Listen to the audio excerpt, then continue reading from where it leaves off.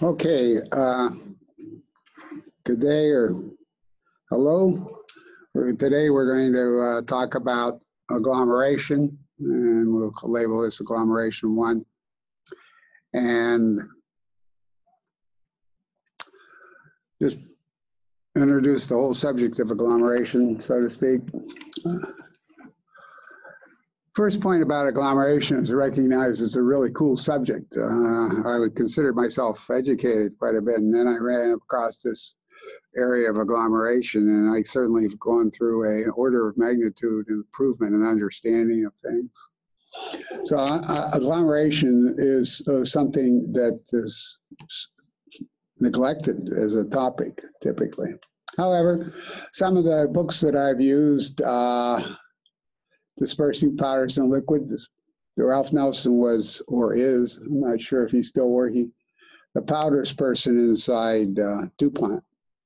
Then we have Peach, Size Enlargement by Agglomeration, really cool book. Spend some time reading that. And as opposed to crushing and grinding, I also have crushing and grinding plays a key role in agglomeration, by the way. So I threw in a little bit of that book, posh book. Then C.A. Hawley, Private Communications, and I have the FAO Tech General Catalog, which was very helpful. This chap is, I think, is a very interesting fellow. Anyway, Handbook of Powder and Science Technology. It's maybe a 2-inch thick book, contributed chapter book. A lot of information in there. And of course, we have Perry's Handbook, which I have lifted some stuff from Perry's. And then we have McCabe and Smith and Harriet Unit Operations. So those are the various sources that I used. All of them are very good courses, very good sources, I should say.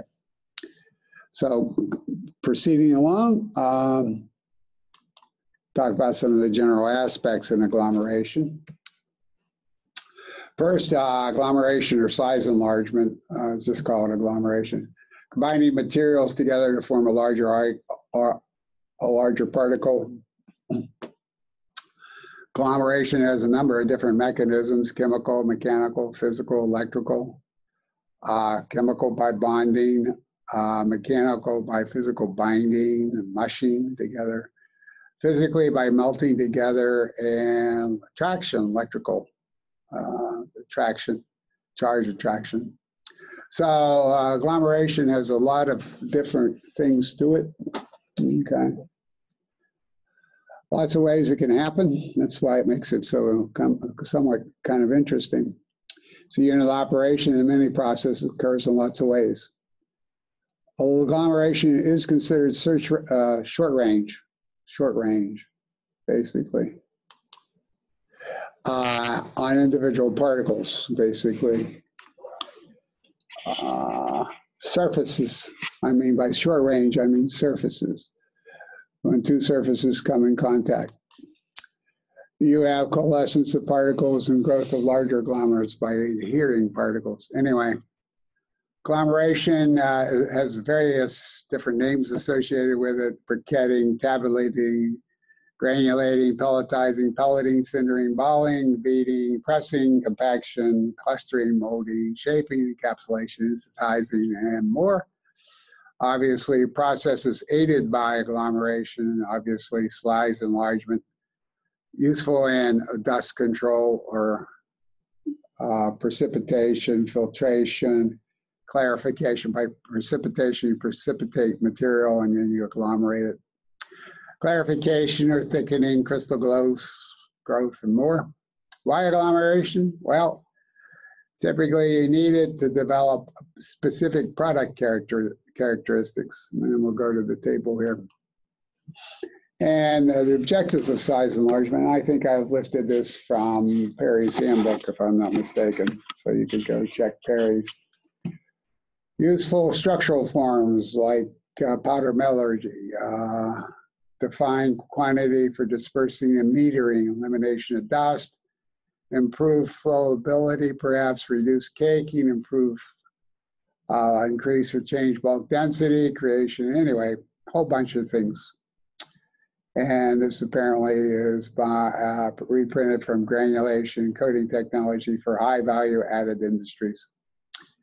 Anyway, so those are the various objectives of agglomeration. We go through and we see product area, aggregates, briquetting, compacting,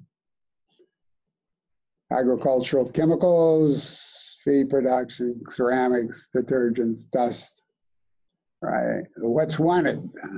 Wanted. For example, after spray drying, you throw detergents. After spray drying detergents, you throw it in a fluidized bed so they agglomerate or clump together, and make something that has high instantization. It dissolves instantly in liquids. Unwanted, see, agglomeration is wanted for various reasons, and agglomeration is not wanted for various reasons. Usually this is build-up caking, flow problems, build-up caking, lumping, whatever. So you're pretty much all the same. You don't want it to happen. Here you want it to happen, right? For example, whereas one agricultural chemicals, this changes around a bit, just say in the seed business. Used to be you just go buy grass seed. Now you buy grass seed that has a coating of insecticide on it, perhaps, or herbicide, whatever. Then you have a coating of fertilizer, and then you have a coating of mulch on the outer perimeter of the seed. So you have a single seed with 3 or 4 layers on it, and those layers were formed by agglomeration process. Fertilizers, instead of dealing with dust, you deal with pellets. You can also be interested in maybe handling filter cakes, organics, pigments, polymers. Again, you have what you want to have happen, and then, of course, the desire not to have agglomeration in the way of buildup. If we go now and give some examples here, we got all sorts of pellets and pills and briquettes and what would you call this thing? Shredded wheat, shredded wheats. Anyway, side view of different types of pills that can be made. Do you know a perfectly round sphere has difficulty in making in a pill machine? Anyway, pills are agglomeration of powder. And what's interesting is agglomeration of powder, you got to get the air out. So not only is fusing the powder together into a pill, you also have air escape routes. And here's an example of some shapes made from tabulating machines, I guess. Oh, that was C. What's B here? B is catalyst pellets, extrusion and cutting. Forget about catalyst pellets. Just think about it as perhaps candy, different shapes of candy for children. Anyway, 3 major areas, largest users of size enlargement. Raw material suppliers, the iron and steel industry pelletizes iron ore. Cement industry and fertilizers. Iron and steel cinder balls are easily stored and transported. Basically, you have, say, in the metal business, I shouldn't just say steel and iron, but in the mining metals industry, lots and lots of 95% of all materials, all metals are floated these days. So flotation is actually a very poorly studied area. It's extremely important in mineral development. So you have flotation concentrates that can be agglomerated, very, very useful. Dust can be agglomerated. You can upgrade ore with most gold, I think, has gotten to such low concentrations that it's often floated or is floated. So flotation goes along. Cement, very fine raw materials, agglomerated, calcined, basically. Fertilizer, granulates, helps in transport and application. Dust-free operations, uniform applications, no significant hotspots, right? No health hazards, no segregation during storage. So lots of advantages of agglomeration in that regard. We already covered some of the objectives of agglomeration. Agglomeration improves spreadability of most solids. Agglomeration provides coarse particles with large surface areas, again, used to make catalysts and absorbents in particular, very used to handle fines and dust, used to make newfangled grass seed, for example. Agglomeration is used to handle, pack, store, transport, feed, meat, or solids. All right. Agglomeration of fine particles reduce transporting costs and packing costs, can handle larger volumes. Agglomeration improves flowability and predicts automatic metering and dispersing to be used. Foodstuffs, agglomeration foodstuffs, which are powder, are difficult to feed. So if you agglomerate them up a bit, they're easier to feed. Easily formed into granular products, vitamins, trace elements, antibiotics. Agglomeration, no segregation will occur, no separation. You have two types of powders in the world, free-flowing powders and non-free-flowing powders. Free-flowing powders will demix, in other words, they'll separate. If it's a powder mixture and it's free-flowing, that means it can move about. Basically, they can demix, cause problems. Agglomeration is used increasingly in foodstuffs, rock salt, cocoa, fines, reduce flowability.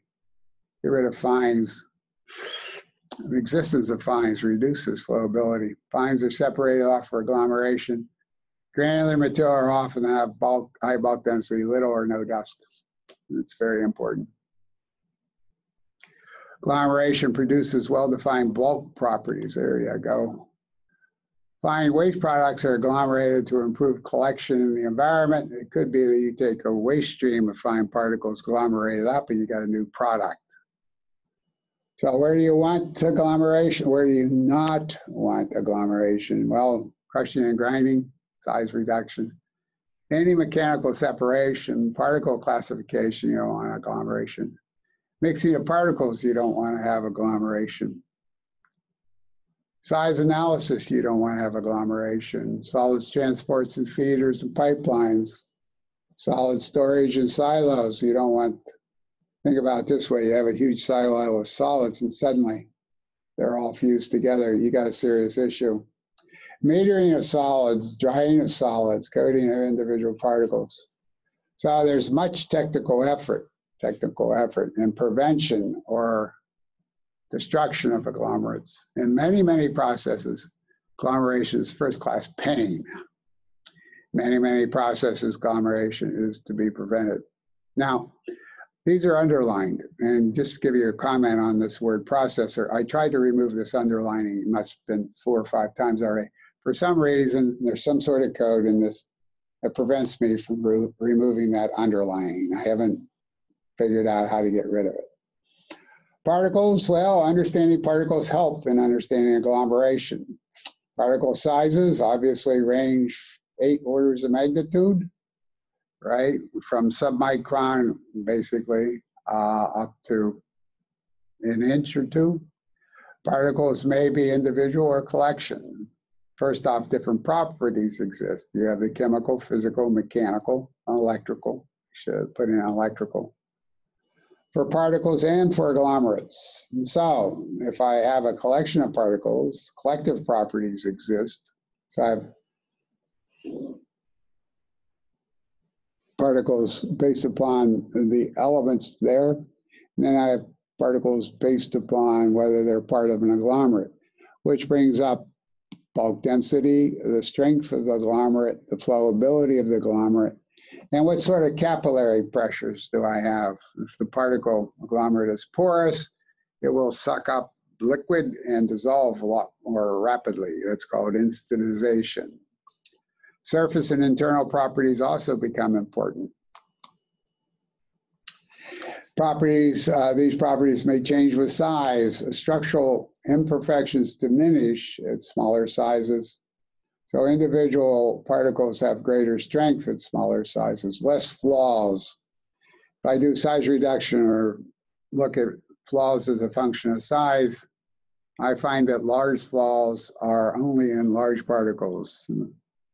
Adhesion becomes more prevalent at less than 100 microns. Smaller particles coat agglomerate cake more easily than large particles. Processing and handling problems increase with smaller diameter sizes. Right. Irreversible deformation may occur at small sizes. Particles and fines coat with fines have similar properties. What often happens is you find surface effects dictates behavior. Right? So some of these. Let's go up here. One of the ones I want to bring out. For example, smaller particles coat. Okay. Now, in the cooking industry, you have donuts. And the way you prevent donuts from agglomerating is you coat them with sugar, granular sugar, or powdered sugar. In both cases, it'll prevent donuts from sticking together. You have hard candy, and preventing hard candy from sticking together, you dust them with a layer of sugar. And it keeps the two surfaces apart, and they don't agglomerate. You know, take a case in point, you have hard candy around Christmas time or during the holidays, anytime. And by February or so, the individual hard candy chunks have fused together into one big lump, right? So it prevents you put in what might be referred to as stopping dust, basically, stop agglomeration. There's sometimes when you want agglomeration and sometimes you don't. Anyway, let's go on. Particles. Well, if I look at particles, this I took from Nelson's book. You have long, round spherical granulars. You have cubes. You can have needles. You can have flakes. You can have abrasive materials. You can have F, which is a twin here. It seems like a twin. Then you have mosaic and aggregate. I don't know what the difference is in some of these, but I call them all agglomerate. Past this size here, I have, that's an agglomerate, that's agglomerate, that's agglomerate. This is cindered agglomerate, right? Porous, well, this is not necessarily agglomerate unless you consider the material inside as not necessarily pores, but another type of material. You have heterogeneous material, right? Take a piece of granite and look at it. You have dark chunks of dark chunks in the granite, and also lighter colored chunks in granite. So the material is heterogeneous. The surface is extremely important because there are 7 different surface chemistries, or 7 or 8 different surface chemistries, which controls the agglomeration process. Here we had cindering going on, right? K is cindered. And then L is basically gel bonded, whatever. The gel is in between. But these are actually very similar to each other in that you have one material, perhaps the material here and the gel being, perhaps you have different chemistries involved with the cinder. Anyway, you have these as examples of agglomerates. These are examples of agglomerates. This is an example of agglomerate. I'm not quite sure what you would call this.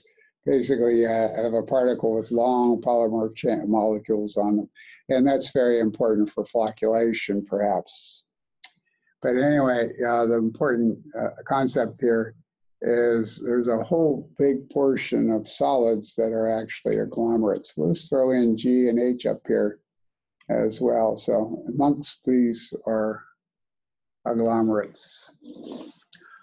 Aggregates, agglomerates, it's all pretty much the same sort of thing. There's some sort of mechanism that causes the material to fuse together. And when we get to discuss the different mechanism of agglomerates, you'll see there's different ways agglomerates are made. You drove to work today on an agglomerate, the agglomerate being an asphalt. Most blacktop is a mixture of tar and aggregate from a crushing company. Anyway, asphalt is an agglomerate. Nature is size dependent and the results depend upon the size. Smaller particles are more reactive. Grinding increases the reactivity of some materials. Basically, it provides a fresh surface. As I said, going back to here, heterogeneous solids, but also the surface with 7 different surface chemistries again, doesn't necessarily mean that what's on the chemistry on the surface is the same as the chemistry inside. So you have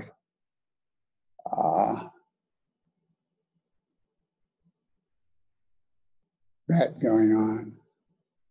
And basically the surface can actually be poisoned, which we'll talk about later. And to create a new surface would be to get rid of the poison and expose new surface to processing. So anyway, very small particles become surfaces, right? It's very important. Large particles are far less reactive. A variety of structures and chemical compositions will occur, okay? Surfaces happen to be very magical places. They're magical places. Example, take a simple experiment. You cook 2 hot dogs together, okay? Excuse me, cook 2 hot dogs in a microwave. Keep them separate. And then take out 2 more identical hot dogs, cook them, and have them touch each other.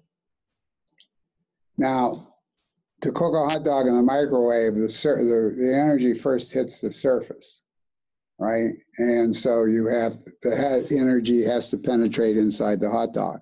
So then you have, if you look at the hot dog, as you microwave it, the nature of the surface appears to be changed. And as you microwave a hot dog, you put 2 hot dogs together and have them touch. Now you have a magical place touching another magical place. And you go ahead and cook your hot dogs in the microwave, and they'll fuse together. If they don't fuse together, then that will become, further microwaving will probably produce a burn spot. So surfaces are magical places. To control the surface often controls the process. Very small particles become surfaces. Another example of this would be dandruff. Dandruff stays on your shoulders, and you now have a social disease called dandruff. So you have to buy dandruff shampoo to get rid of it. Okay. If you wear a white shirt, there isn't a problem, but if, dark. So very small particles are surfaces. They stay there for reasons, perhaps electrostatic. Dandruff stays on your shoulders for various reasons, electrostatics or van der Waals forces or whatever. However, if I take a big bowling ball and put it on my shoulder, then it's not going to stay there because of electrostatic forces, so it'll fall off. So surfaces versus objects, you have differences here. And very small particles, essentially the important forces are the surface forces. So you have strange behavior changing with size. Physics changes with size. So it's very important to recognize that. And physics change with the nature of the surface as well. Okay. Fundamental properties, you can have a pure crystalline solid, you can have the highest degree of crystal lattice, the highest degree of homogeneity, highest density and lowest void fraction, fewer voids. Okay. Purity, I always thought crystals were pure. Well, crystals are pure, but crystals are also impure.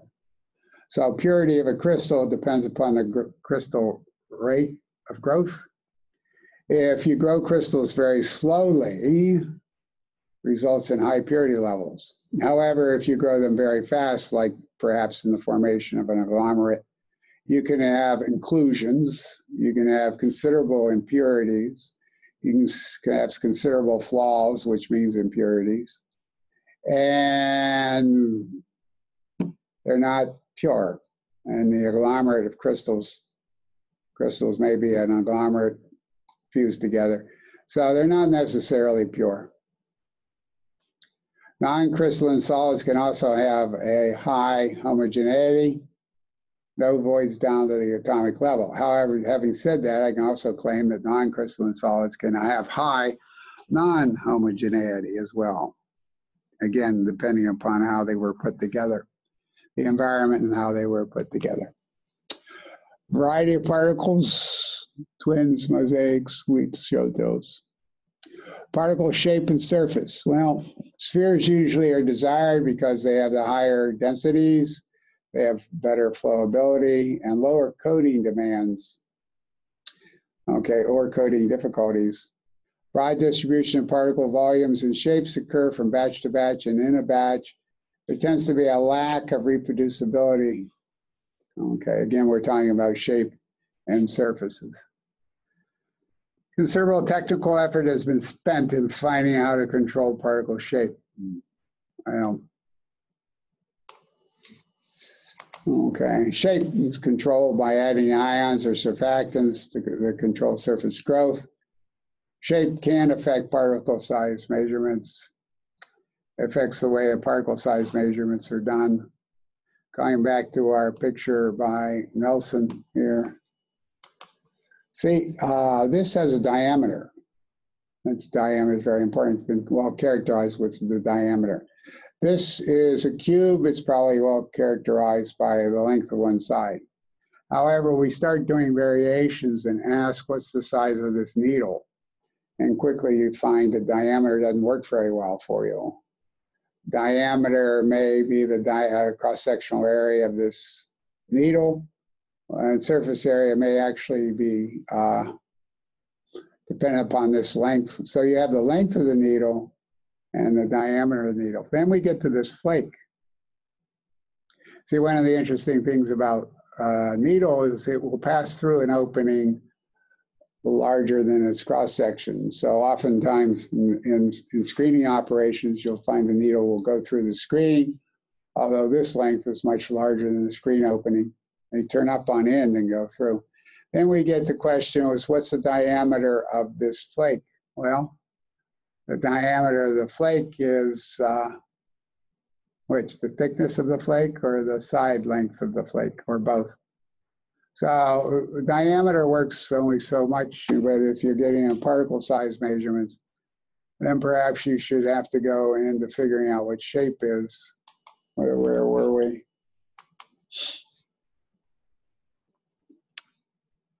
Okay, let's see here. Shape can be controlled, of course. There we go. Surface roughness and porosity. Basically, higher roughness reduces particle attraction, keeps the particles apart. Higher roughness hinders bonding, right? Increase the need for more coating. It could be rough and you need to coat the roughness away. Potential for having internal surfaces, inside surfaces. Again, surface itself is a pain in the neck. You don't know if it's internal surface, external surface. Surfaces and large pores. What's the porosity when the pores are not exposed? What's the surface area? Surface area, surface area. Who has the surface area? It's a real first class pain in the neck for in modern technology surfaces are. Anyway, so we said heterogeneous solids. Inhomogeneous solids occur. You have a maldistribution of the minor component exists. You have the presence of maybe 2 or more solid phases. You have 7 different chemistries.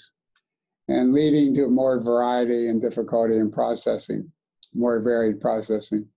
For example, if I have aluminum, I have particles containing aluminum can have on the surface aluminum oxide, aluminum plus plus plus.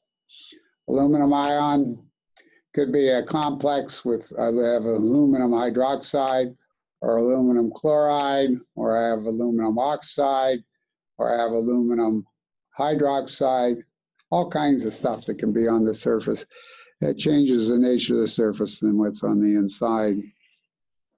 Okay, surfaces, who's got the surface? Variety of physical situations can occur. Maldistribution inside the particle, coated evenly or unevenly on the surface or inside pores and crevices. Separated particles in a physical mix of particles, right? Changes in condition of making powders can strongly affect the nature of the surface. Abrasion of coated particles may change the surface nature of the particle. You have the particle coated and it's protected, and then along comes abrasion that would remove the coating. Fouling, settling, complex and chemical activity may change. Okay. So you have chemical classes of solids, surfaces. These agglomerate solids, if you know their surface chemistry. Particles surface determines the behavior to a great degree.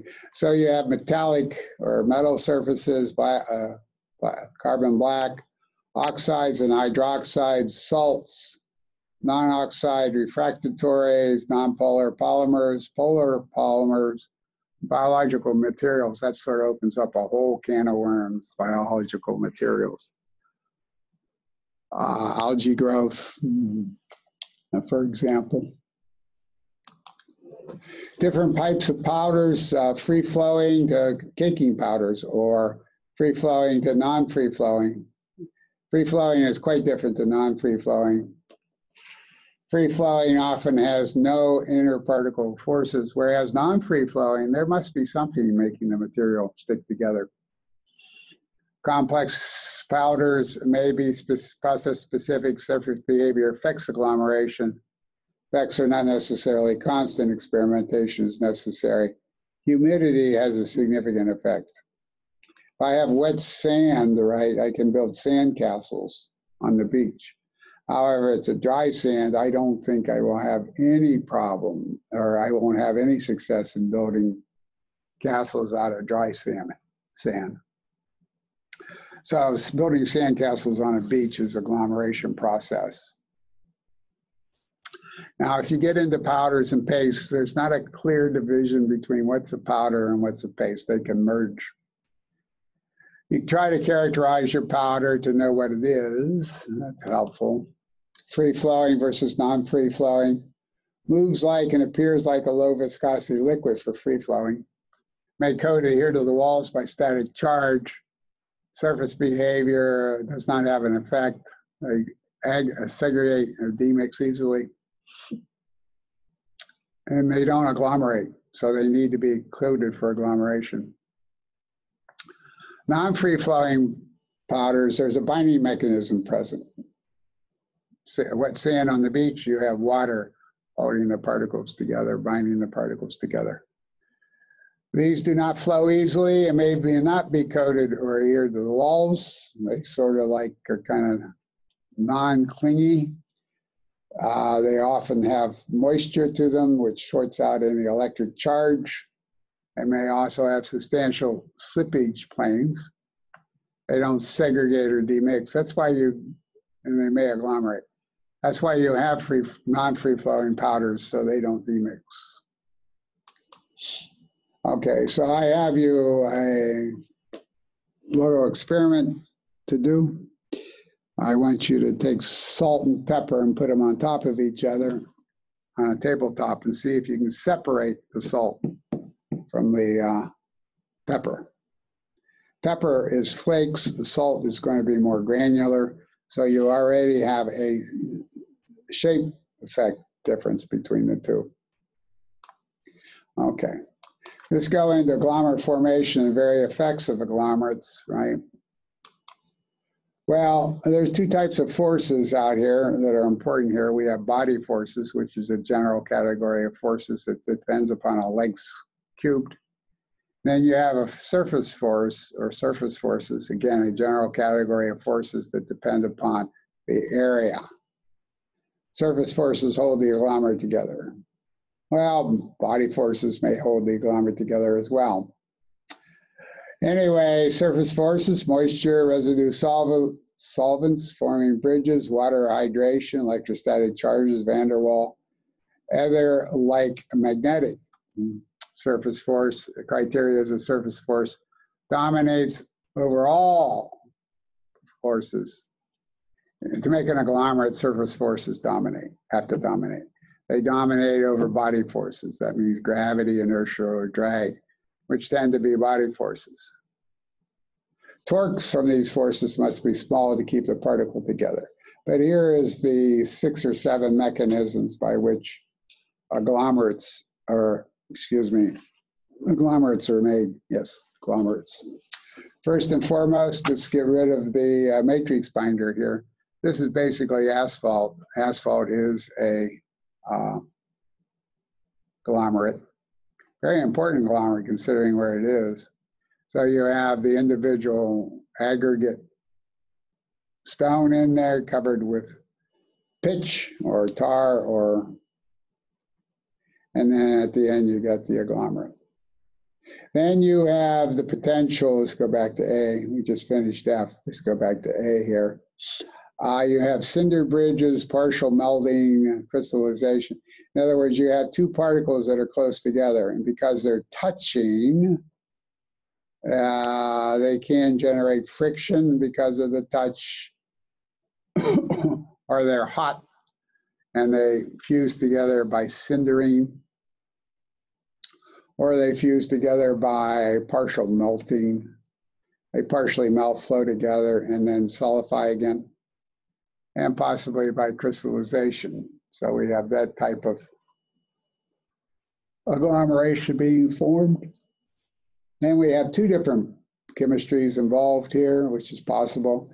And then we coat the two particles with a binder, or a binder, high viscosity binder. You have layers, you have hardening binders, you have possibly chemical reactions going on here. Okay, coating is through the entire surface area. Here, the coating is only between two particles, not the entire surface area of the particles. So again, these are liquid bridges. You could potentially have, by liquid bridges, we should say that these two solids, let's go back and say these two solids are the same thing, right? So it's sitting there, it's hard candy, Christmas time. They're touching at a point.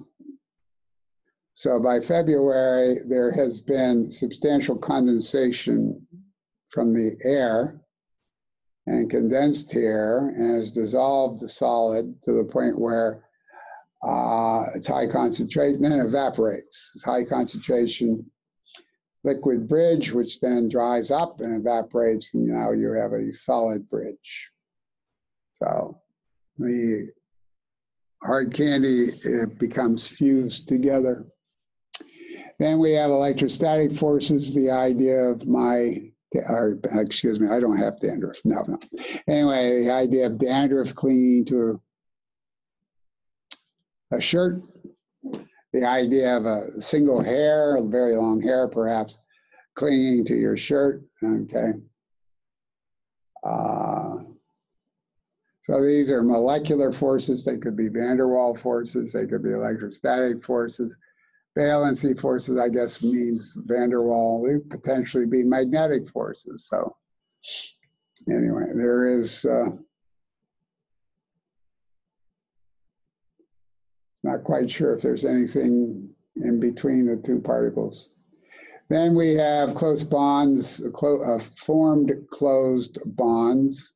They, the particle is, although it's a solid, may be small enough to reach its brittle plastic transition point, and they deform and fuse together.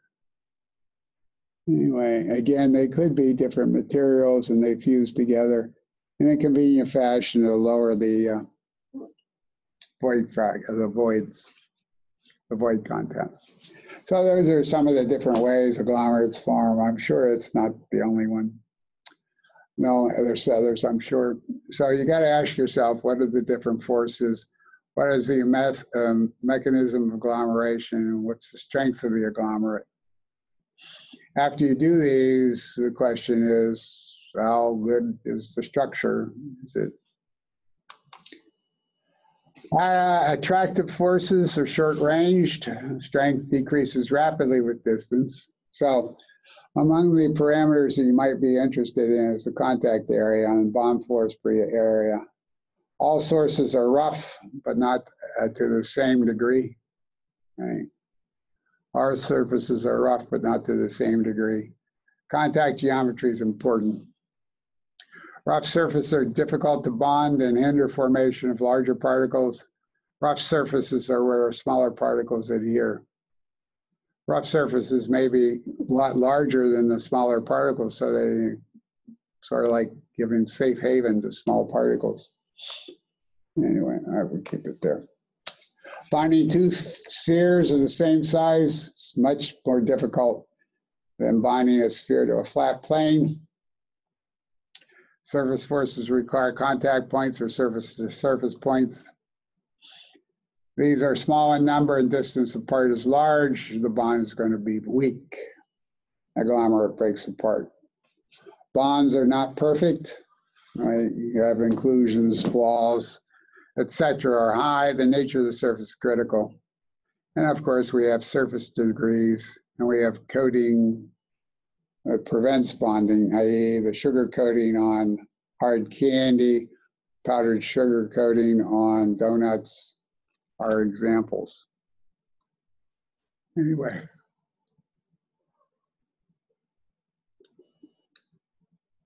Excuse me.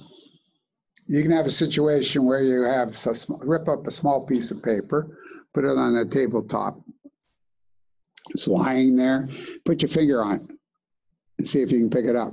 Well, you put your finger on the small bit of paper, nothing happens. You pick it up, it won't go up.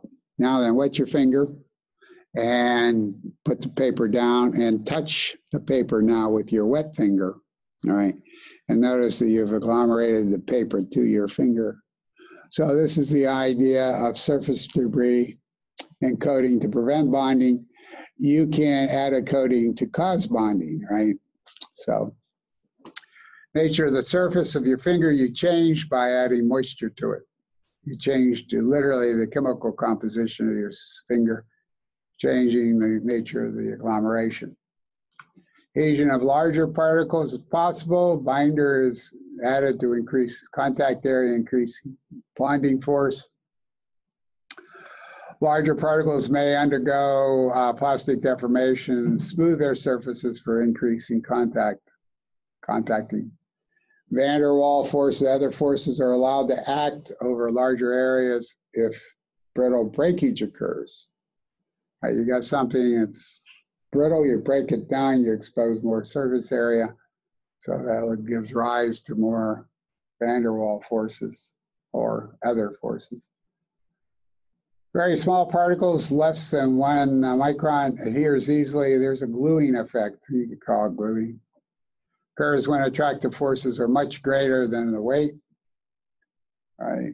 Such adhesive forces may be 10,000, 10 to the fourth higher than the weight itself. Plastic deformation occurs to increase surface area.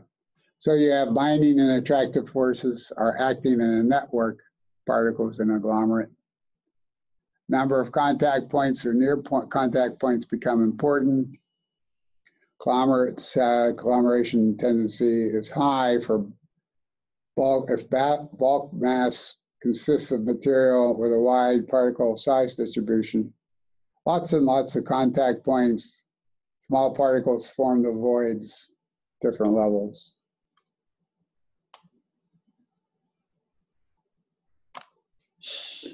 Okay. When particles are dried, solvents often remain in the interior of the particle.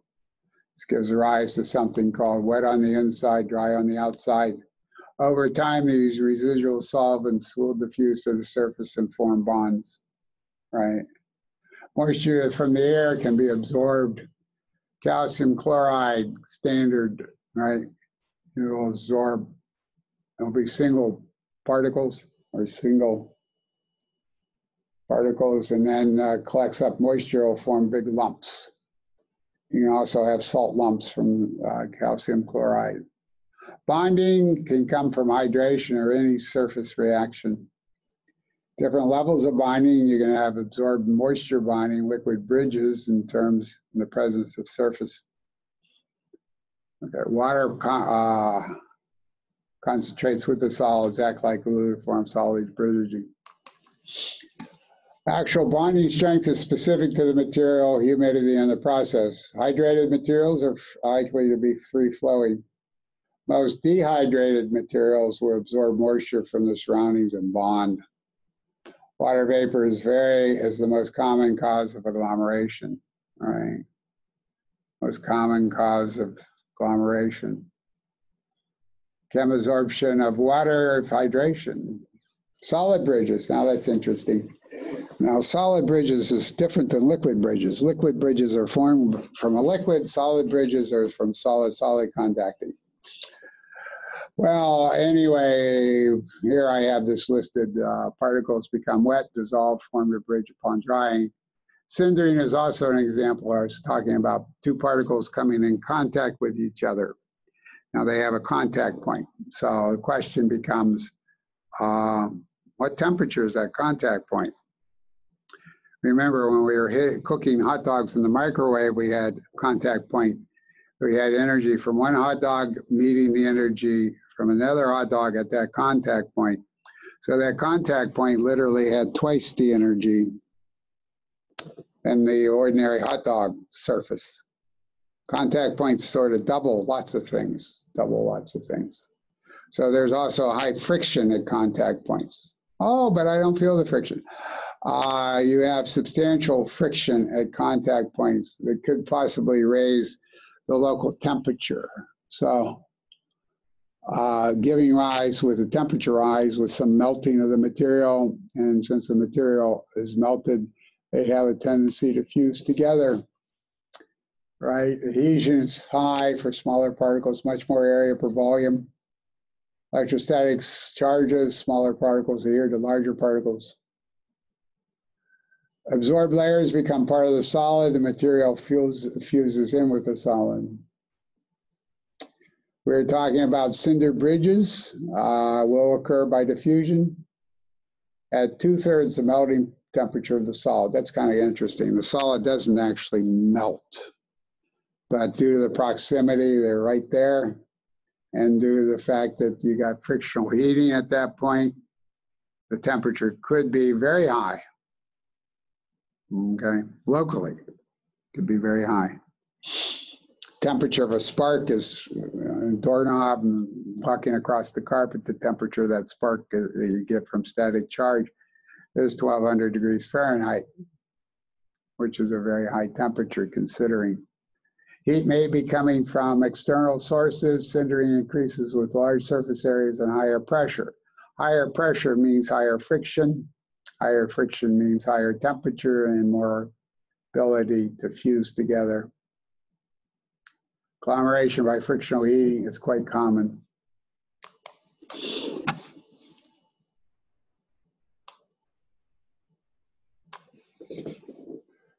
Okay, it causes unwanted agglomeration and caking. The material with low melting points also cake easier. So you may, I don't know if you've been paying attention to your melting points, but you should. Care should be taken with certain materials, i.e. low melting point materials, materials with low heat capacity, low thermal conductivity. These materials tend to melt easily. Lower thermal conductivity takes a while for the heat to diffuse. The heat stays longer. Local high energy input from friction agglomerates material easy. Fine powders have relatively more contact points, more sensitivity to humidity.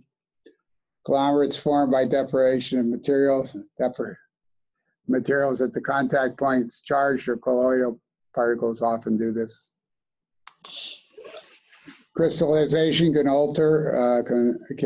alternate between dissolution and crystallization, caused by temperature changes. High temperature dissolves, low temperature forms a bridge. Again, incomplete drying. We said earlier, dry on the outside, wet on the inside. Moisture is left on the inside, diffuses outward, and forms a bond. This is common, very common. Drying can leave behind bridges. The strength of the bonding by crystalline bridges may be dependent upon the speed of evaporation.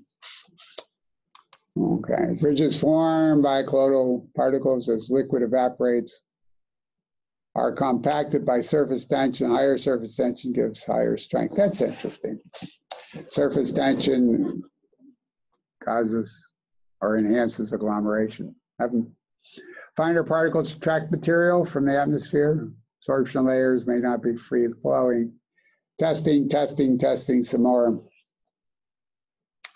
Static charging or static charge, important material moving relative to another material can cause a static charge buildup. Okay, and sparking may reach high temperatures. Okay. We're looking at effects of powder mixing. You can have sparks upon discharge. You can also have material clinging to the wall. These are examples of static electricity. Effects are not desired. Discharge can be predicted. Don't know the size of the discharge can and do cause dust explosions. Basically, for particles to cling, the weight, particle weight has to be less than electrostatic force. If I take a look at weight to the charge amount, the charge being proportional to the area, weight being proportional to the cube, the ratio of weight to charge is 1/d.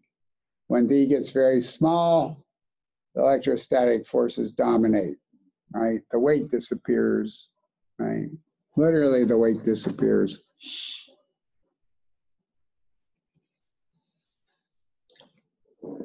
Materials from insulators, good conductors. Here, I'm amused by this. This is really great here.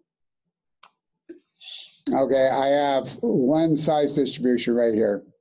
This is what was presented to the screen. Although I don't know that there's clinging particles here. I don't know these clinging particles exist at all. So I do size measurements on this, and I get huge amounts of large particles, intermediate particles, and whatnot. So next day, these particles are adhering due to static cling. There's a humidity front coming through. Humidity increases significantly, and this static cling that's here is shorted out. So all these particles drop off the larger sizes. So now, without this adhering material, I have this size distribution. However, on close examination, I suddenly have an increase in fines. For doing absolutely nothing, I have an increase in fines. Well, nothing didn't really happen. I mean, I did have a change in humidity. So I have this size distribution, and suddenly I now have this size distribution over here. This is a distribution of adhering spheres. Isn't that a kicker? You got to watch out for size distributions. Did you ever believe them to begin with? Anyway, I was always amused by size distributions, never did trust them. Of course, there's four different distributions. You got to figure out the number versus size, the number versus size, then the size versus size, I guess. Then the area versus size, and then the area or volume versus size, or the mass versus size. There are all kinds of size distributions. You need to pay attention to all of them. And the number distribution is pretty, how many per size you have. That's concentration. Concentration is neglected as an area for powders. Case in point, you can tell me the size of a Cheerio, right? Cheerio has a certain size, but you cannot tell me how many Cheerios there are in a box of Cheerios. You can't probably tell me what the concentration is of Cheerios per volume is in that box either. So numbers often, size is measured, but often number or concentrations are in a neglected category. Air is an insulator, helps charge build up. Water is a conductor, gets rid of it. You want to prevent dust explosions, humidify the storage area. Right, one is interested in breakdown strength. How much charge difference per length before the spark discharged? Interesting. As a binding force, electrostatics are relatively small except for small particles. Can vary at 10 to the 4th, 10 to the 7th, newton square meter.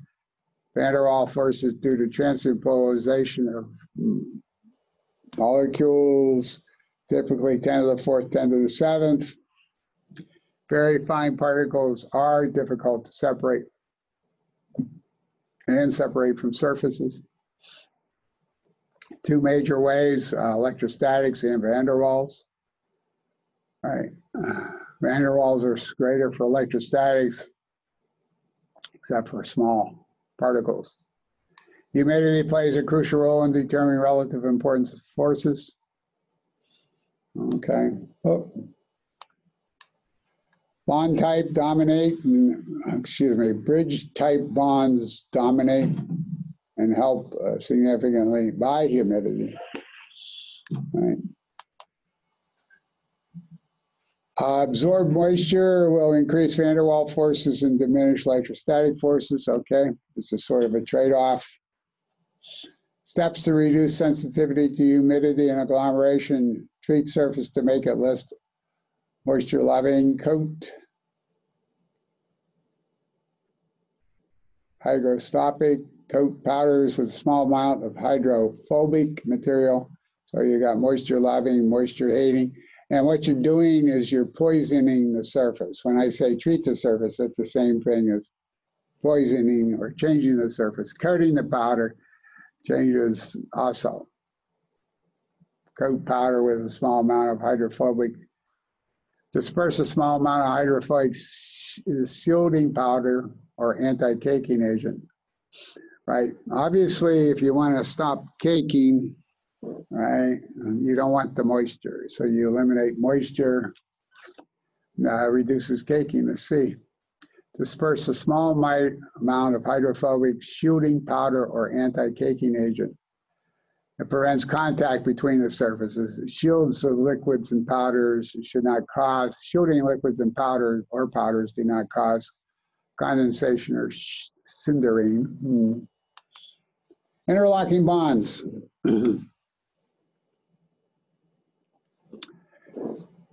There's a natural tendency for materials to tangle up, agglomerate. Fibers in similar material interlocked, weave, or fold about together.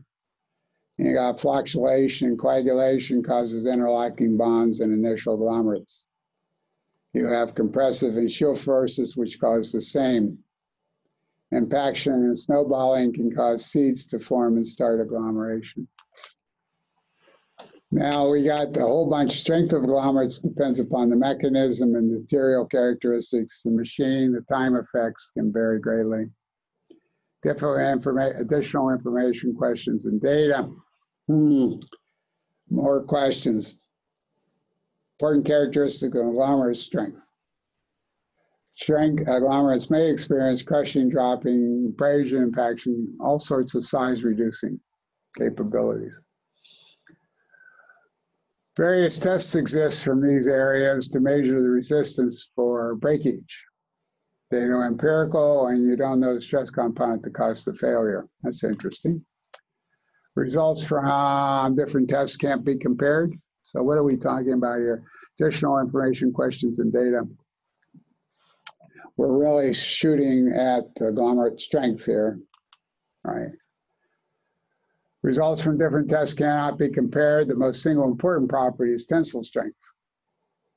Models exist for matrix and liquid-filled agglomerates and contact agglomerates.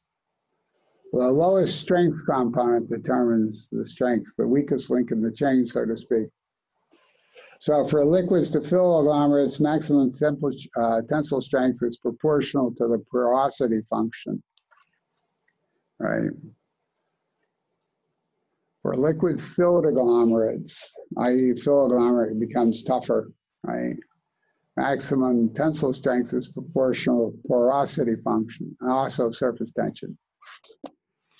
Tensile strength is inversely proportional to granular particle size. Tensile strength is proportional to the number and size of contact points. Tensile strength is proportional to solids fraction. The uniform distribution strength of contact points and binder seldom occur. Agglomerates often have weak points or weak spots. In testing, agglomerates should be crack-free, uniform stressed. Okay. Adhesion bridges, a liquid is proportional to surface tension, particle diameter, thickness, and diameter of the bridge. Adhesion due to van der Waals forces is proportional to particle diameter, inversely proportional to the square of the distance. Adhesion due to electrostatic forces fall into two possible categories. Excess charge, which is fairly simple, and then you have the famous electrical double layer. Excess charge equations available. The electrical double layer says more important. All right, you're looking at 4 to 7 exponent 10 to the 4th, 10 to the 7th newtons per square meter, stays constant over macroscopic distances. Little is known about the distribution of charges of different materials. So data, lots and lots of data. Effective fines on strength. Strength goes up as fines goes up. That's interesting. Tensile strength, porosity, liquid saturation, compaction, pressure, drying time, particle size, surface tension, surface roughness. Characterization of roughness is hard. Then adhesion. Adhesive forces, geometry, surface roughness, electrical conductivity, and relative size. Voila. So then we have this theoretical tensile strength of agglomerates. Down in here, you have size here. In here, you have the intermolecular electrostatic forces. Up here, you have solid bridges and adhesion. And in between, we have capillary, surface tension and capillary forces. What do you know what and how you are agglomerating, size and shape of your feet? Are you seeding your process, surface tension, surface texture, roughness, whatnot, melting point, glass transition, tackiness point, softening point, etc. for your material. Coefficient of friction, thermal conductivity, heat capacity. Right? How much heat can it hold? How quickly does the heat move away? And what sort of coefficient of friction do you have? Friction causing heat. Temperature of your agglomerate, heat of hydration, surface charges of your agglomerate. How are you going to stop agglomeration? How are you going to stop agglomeration?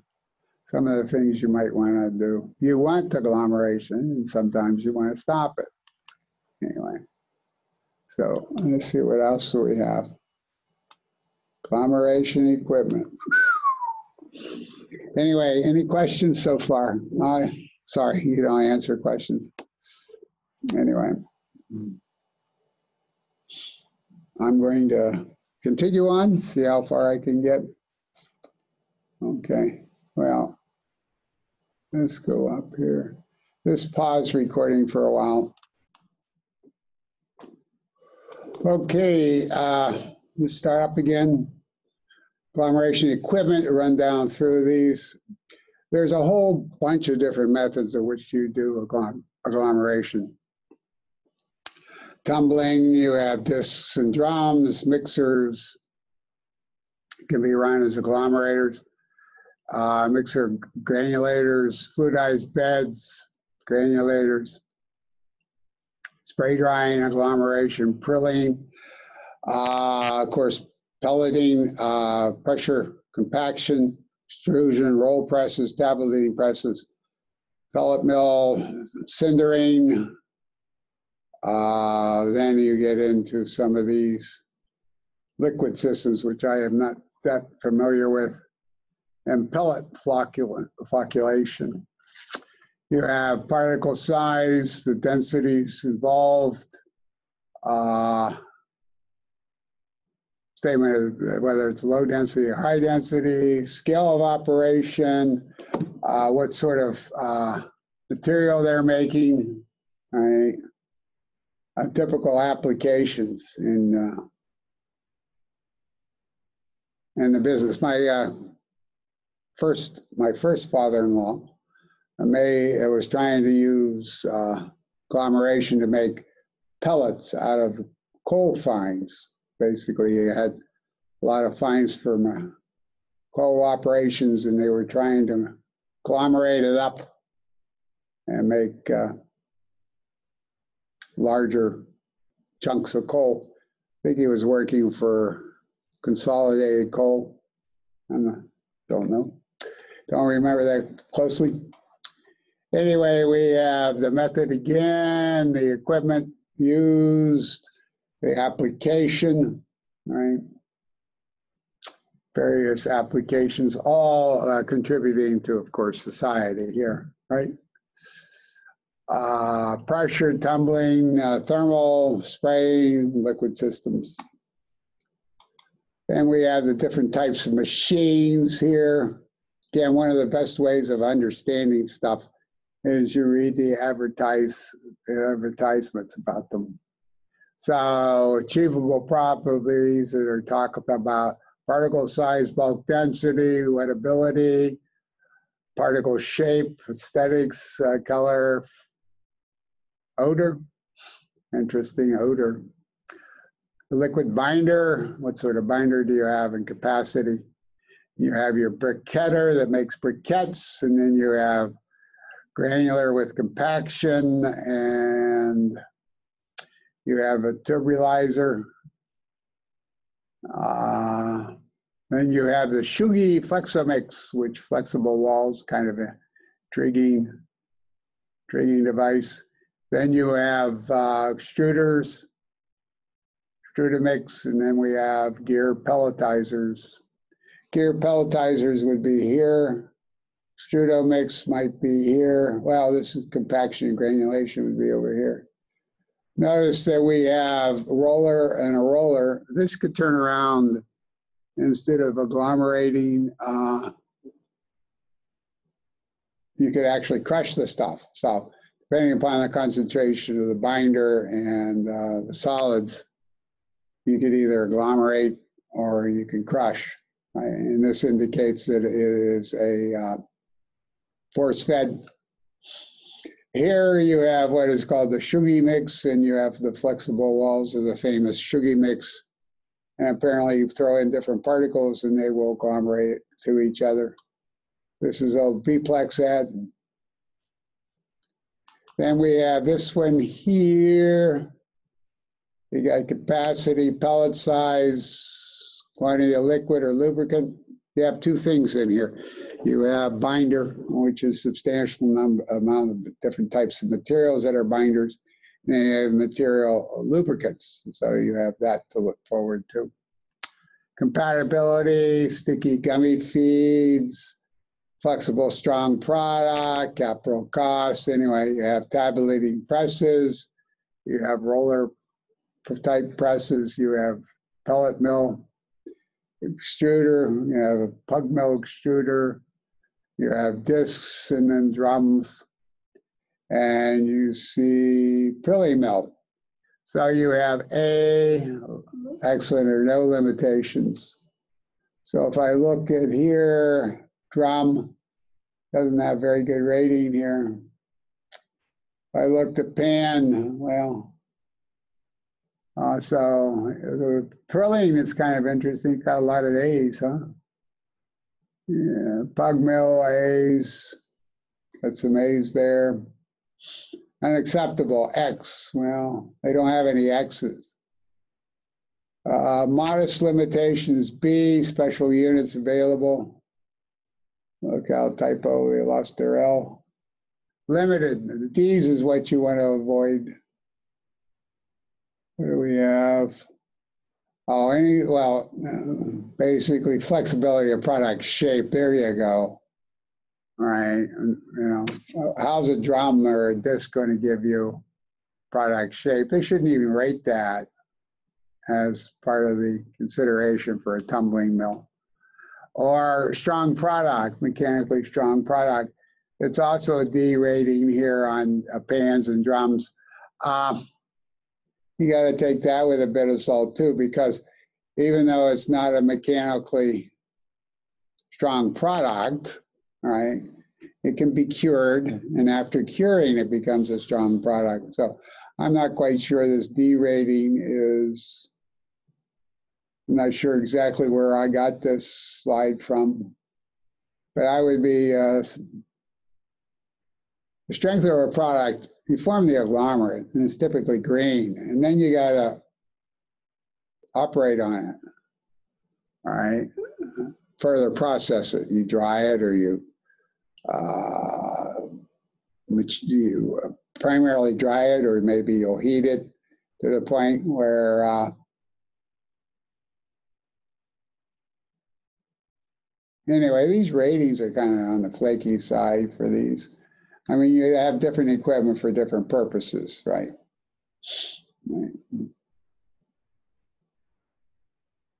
Let's try this E under Prilly Mill, come across.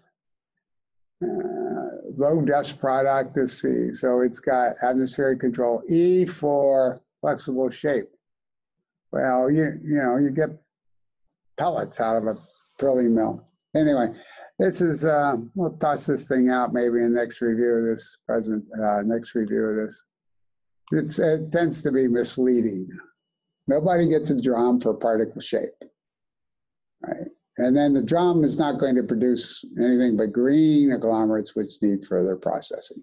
Anyway, let's look at a few circuits here. First off, you have powder up here. It goes to a blender. Blender is Mueller mill maybe, or whatever. A rework bin comes in with ingredients. Hopefully this is free flowing and bin problems are not prevalent. Premix blend, where you add binder fluid going to a grinder, or granulator, sorry. Mixer, mixing the binder and the premix. You make pellets out of here that's going to a classifier.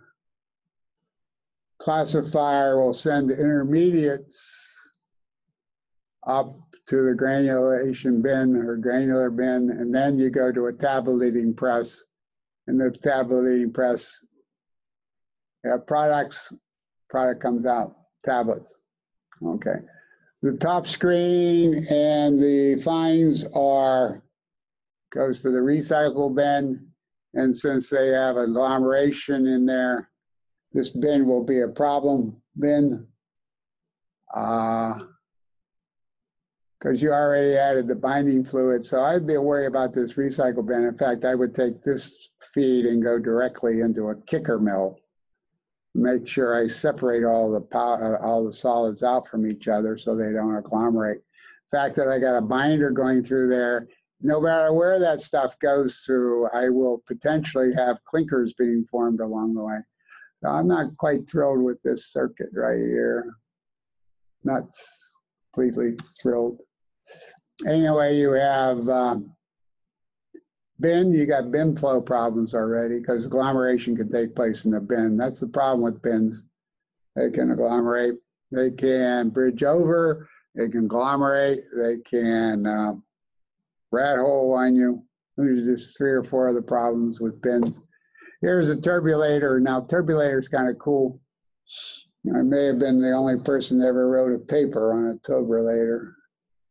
Anyway, it goes through a turbulator, you make fine seeds, and then you come up here and you go to pellet curing. Okay. Stacker conveyor. Anyway, curing is very important in all this, you know. Here we have one to make, the turbulator, you make fine seeds, okay? And then from the fine seeds, then you feed a pan pelletizer, okay? So what else do we have? We have a conditioning bin. That'd be trouble right there. I would have some sort of way of making sure there's continuous motion in here. Again, I would also be worrying about whether I wind up creating agglomerates. Anytime you have agglomeration circuit, you got to worry about whether you're forming the agglomerate before the agglomeration machine. That's kind of interesting. And whether those agglomerates that you formed previously are what you want or may hinder your processing. So a turbulator is supposed to make seeds, and those seeds grow, but the seeds themselves are an agglomerator. Anyway, up here is compost. There we go. What do we got here? We got storage bins going to a pan, going to a fluidized bed. This is a rotary fluidized bed dryer, going to screening, and off goes the product. Anyway, here we have slurry, vacuum. We have a belt filter going into feeding a pan pelletizer. Here we may have plaster Paris Portland cement going to a feeder. Intro re-roll ring, conveyor to a stacker. Anyway, different circuits. So we have major ways of agglomeration we're going to talk about is tumbling agglomeration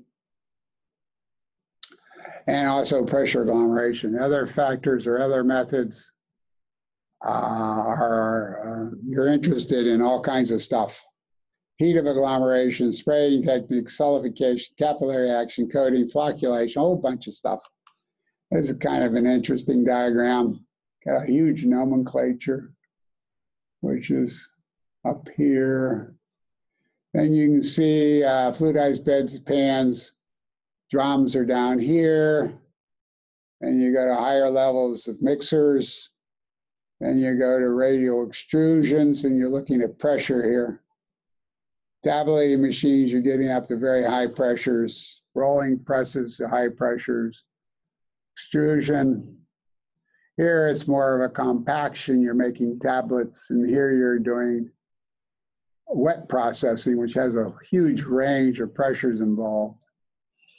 And then you have low agitation type of, so this would be, I guess, very strange combination, low agitation versus high agitation versus wet processing versus compaction. So that's an interesting way of looking at agglomeration. Okay.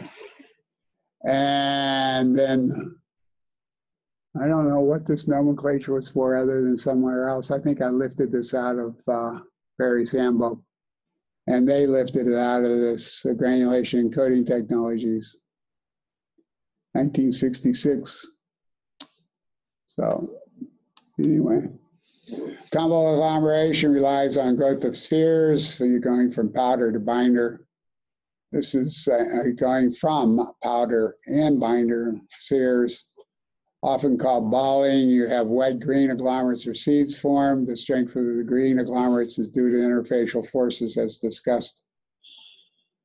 Okay.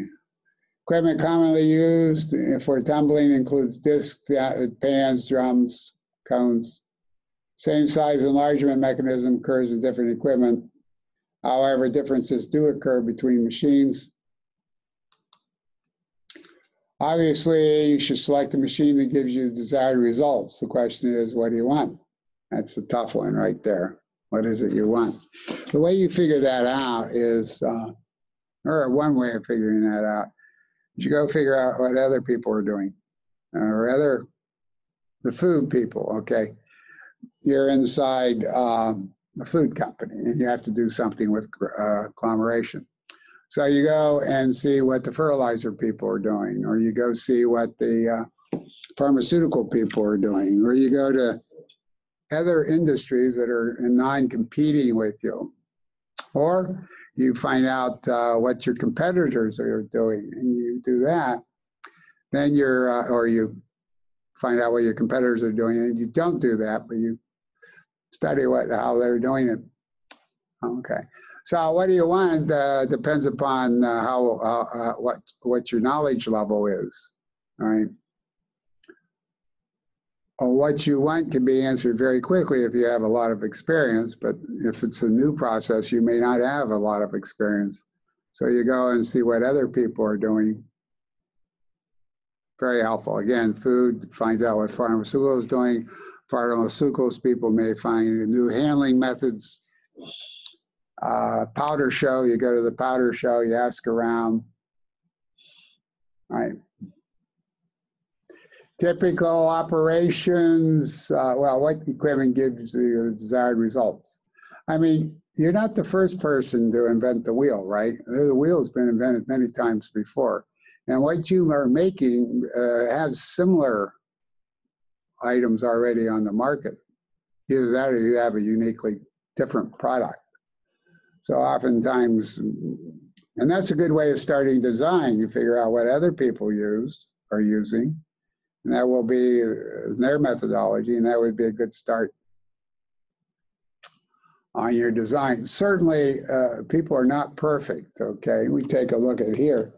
In this situation, I have a binding material going into the recycle, and I can tell you right there that that ain't a good idea. Okay, and so I would monitor or somehow judge the assessment of the binder. That's not good. You know, just between me and you, that's right there is a processing problem. Let's see, where were we? Equipment rotates around an axis, powdered material is added, binder sprayed on the powder, agglomeration occurs, material buildup on agglomerates during tumbling, rolling, sliding on agglomerate powders. Agglomerated material overflows the pan, rim, product. Now then, disadvantages, this pan rotates, results in size separation. Largest agglomerates always travel to the top and near the rim, right, in pan agglomeration. Equipment classifies agglomerates. That's a good idea. Control allows size and agglomeration to be produced, a fixed size agglomeration to be produced. In discs, the advantage is there's no recycle of undersized and no recycle of oversized. Drums are not as forgiving, they're large, right? Require large recycle. There is no recycle with pans. Requires screening, crushing, recycle. Then you get into design modifications. Continuous or batch mixing are added. Conveyor, vibrating conveyors, dryers are added. Here's a picture of a pan, very large, gives you the segregation or size separation that occurs in a pan over here. You have, what diameter is this? This is 5 meters. If you take the meter to be about 3 feet. So you have 15 feet, maybe 16 feet. The kilowatt hours, you change that into horsepower. And then you talk about the material that you're agglomerating up. And you can remarks, you can have. So again, this is the idea of seeing what other people did, right? Motor, disc size, horsepower, capacity. What they're not, I guess they're assuming you're feeding powder, but they don't necessarily tell you the binder that they're using. So you have recycled fines. Well, probably not going to happen with a disc. You have undersized product is probably coming out. Well, depending, it probably comes up on one side. Reciprocating, you worry about your sprays, you worry about your scrapers, and rotation, which direction is rotation. I'm just curious, Coriolis forces, I'm just curious what sort of effects Coriolis forces are having on this. Coriolis forces is, causes vortex formation and draining of a tank of liquids, but I'm just curious if there isn't any effects that are apparent in pan agglomerate. That'd be cool. Here we have a drum. We have granulated fertilizer, iron ore balling, diameter, length of the drum, installed power, RPM. Boy, they're low RPM. Capacity, now we're talking 90 tons per hour. Woohoo. 40 tons per hour. What's important in this drum, okay, first off, it's large recycle, so it's very important. I don't know what 1 and 2 is up here. One is at 20% critical speed, and the other one's at 50% critical speed. So performance data on units.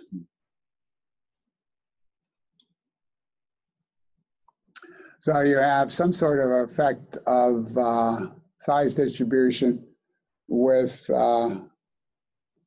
critical speed is when everything's centrifuged to the wall here. You have a much sharper distribution when you're running at a fixed speed, right? Or excuse me, at higher speeds, you have a sharper distribution. Low speed gives you broader distribution. Anyway, again, these things exist in industry. You go out and find some people that are using them. You go ask if you can visit and talk to them about the performance of this thing. Same thing with this pan agglomerator. Pan agglomerators, a huge 25 feet, right? Some of the sizes I've seen 25 feet, not 15, 16 feet, some at 25. You got to adjust the tilt here. You can adjust your spray bars and powder feeds. Okay. Other agglomerators, well, you can have batch and continuous dryers produce granular materials. The advantage of the pan is it makes one size, one uniform size. Material can form agglomerates, pass through screens, eccentric motion in troughs, agglomerate fine particles. No binders are needed for fine particles. Binders should always be considered. Crushing may be necessary if clustering occurs. Fluidized bed agglomeration, well, particle-particle impact is a build-up mechanism, forms a granular product. Powders and binders are fed to the bed. Largest agglomerators sink to the bottom, sink due to their weight, discharge out the bottom. Agglomerates are dried in a fluidized bed. Fluidized beds are particularly suited for relatively small agglomerates. Feeds may be powder or suspension or sludges or filter cakes. Flow is usually turbulent. The idea of a fluidized bed is that they make instantization products. Apparently, one chap said it's only possible in fluidized beds. Anyway, I don't know if that's true or not. But fluidized bed is very important. Agglomeration in turbulent liquid suspensions, right? Liquid binder is immersible, is immiscible in liquids. Solids adhere to the secondary liquid to agglomerate. Second method is agglomerate form naturally if particles attract each other. Basically, it's what's said there. Solids adhere to the secondary liquid to agglomerate. Interesting, interesting, interesting. I wonder, that'd be kind of cool. Anyway, we have our friend, the extruder up here of some sorts. I've never seen this before. Rotofeed, and this is the baby, the biggie here. This is a co-kneader. This thing rotates and reciprocates at the same time. So you have a situation where the shaft goes up and down slightly as the same time as rotating. So then you have stationary breaker bars or stationary teeth. It's kind of interesting. Basically, you have solids coming into the top and you squeeze it through screens. That's kind of interesting. You collect the stuff down here below. Here you have an extruder. By the way, an extruder does not mix. Okay, it's very important to recognize that extruder doesn't mix. Typically, you have compression zone, perhaps a metering zone. Anyway, what's it say? Screw type for molten plastics. Okay, you have granular feed, and out pops some sort of sheet that you cut or whatever. Then we have the roll mills, right? And B, we have ring extruders, screw conveyors, and spaces between the inner rolls. This is a roll mill, I call it. Several things happen. Basically, this machine moves this way, right? It moves this way. Let's see if that's right. Basically, in front of the roller, there's a plow that moves material to in front of this roller, and this roller then takes this material and pushes it through screens, through the die. Okay. And you have a cutter blade on the outside.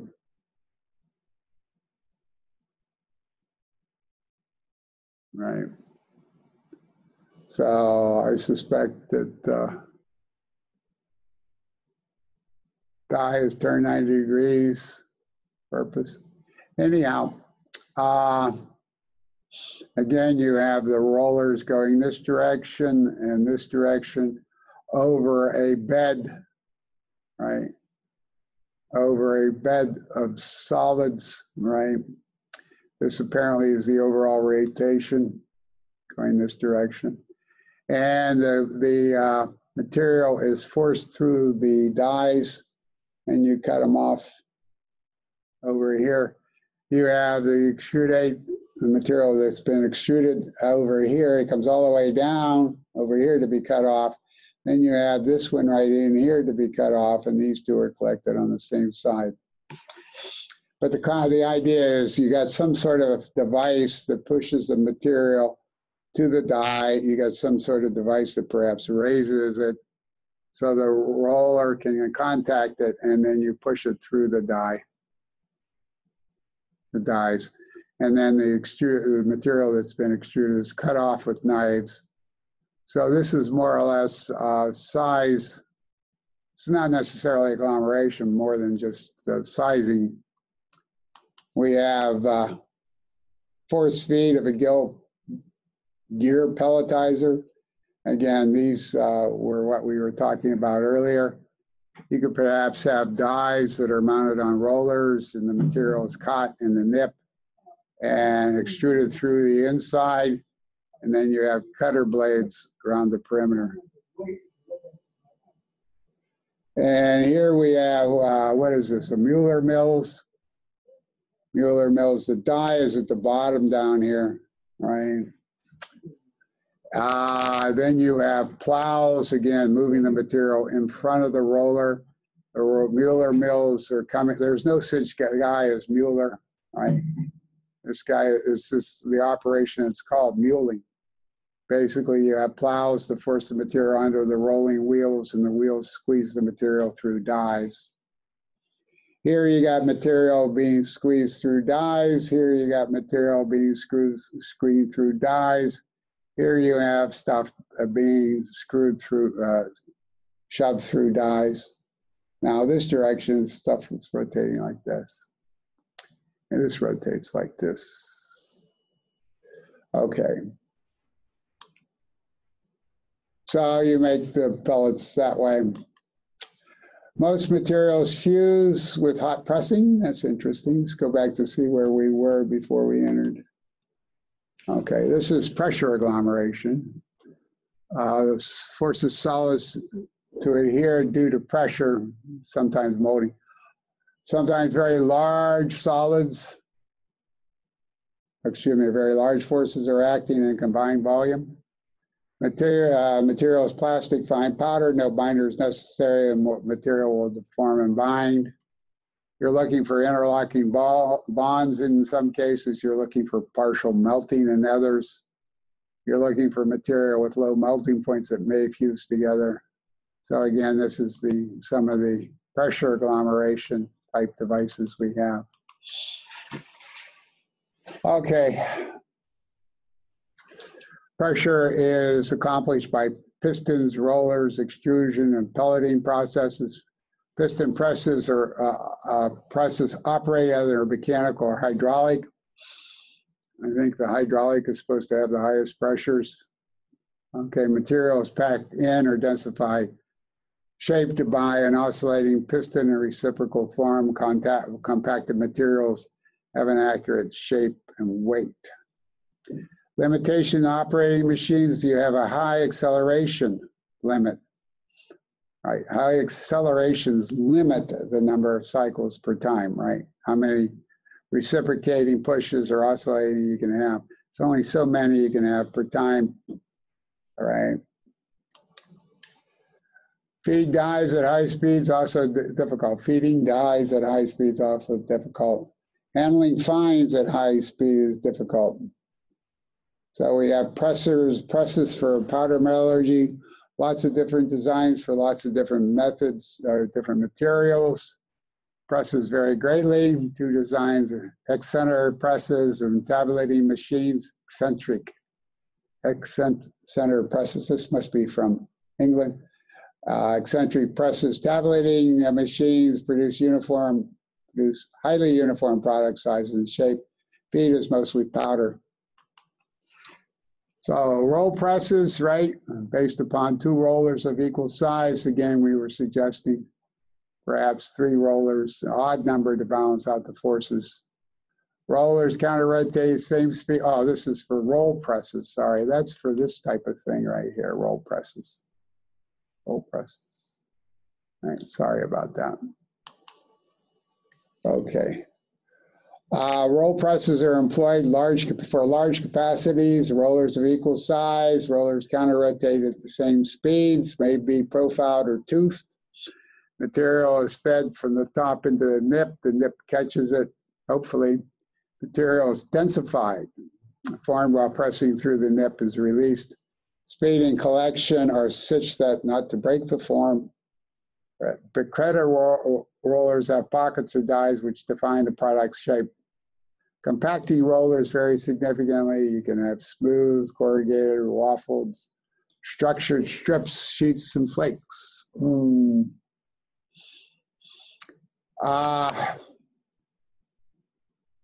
You have compacting rollers that create sheets or create flakes, whereas the rollers themselves could be smooth, corrugated, waffled, structured. This will then transfer into the product. The product will be smooth, corrugated, waffle, structured strips. So there's may not be an agglomeration taking place, maybe just a shaping, resizing, and cutting. All right. If you melt something and form it, is it agglomeration? Probably not. It would not be considered agglomeration. Some of these devices are obviously just taking material, and here you have a size being formed. Here you're just, you maybe just mark it. This one has compression where you're pushing material together. This has compression pushing material together. Let's see, where were we? Talking about roll pressers. May not be agglomeration taking place, just shaping, sizing, cutting. Isostatic or hydraulic presses compacts material into shapes using fluid pressure and flexible mold, helps in maintaining uniform density of mold material. Pressure causes the mold to expand and contract, and the mold may be a part of the press or removed. The mold may be a part of the press or is removed with the material. Then we have extrusion presses, pelleting machines. Material is forced through bores and dies. Extensive mixing, high shear occurs. Pressure and temperature builds up along the length. This is extruders, right? Heater and coolers. Extensive mixing, well, maybe. A single screw extruder does not mix very well. you need a twin screw extruder to mix well. Heaters and coolers add along the length. Binders are added to the feed. Binders help significantly to obtain significant plasticity and strength. Okay, extrusion presses, screws, and vacuum extruders. We have statements with that. Eccentric drive extrusion presses for material already for agglomeration dyes, and eccentric presses perform densification and shaping. Screw extruders mix and melt plasticizers and material for agglomeration. Vacuum extruders are for higher demand product quality. Different roller types, pelleting machines. Well, you have Mueller mills. Mills use rollers to press the material through bores and dies. Motion causes material release. That's interesting. Got to figure out if that has an effect. Other uses, gear, geometry, pull materials into the die and bores. Geometry improves the grip on the material. You got to grip it. There's less bump in the nip if it's gripped. Another type is a roller inside, the die roller. The roller inside the die roller, right? The nip is on the inside. The material is extruded outward, cut off with a knife. Anyway, another is to pull. Material is pulled into an outside nip, extruded through dies. Material is then cut off with a knife on the inside of the roller. And other size enlargement processes. Agglomeration is a natural tendency for lots of materials. As a result, agglomeration may occur in lots of different equipment. Even though you have a word out there that says whatever, you can have agglomeration occurring in there no matter what. Unintentionally, agglomeration may occur in lots of different equipment. Wall buildup, not desired, but that's agglomeration. Okay. Equipment may then becomes an agglomerator. Cindering, important in the iron ore industry. Materials heated into cinder bridges develop. Cinders are crushed to desired size.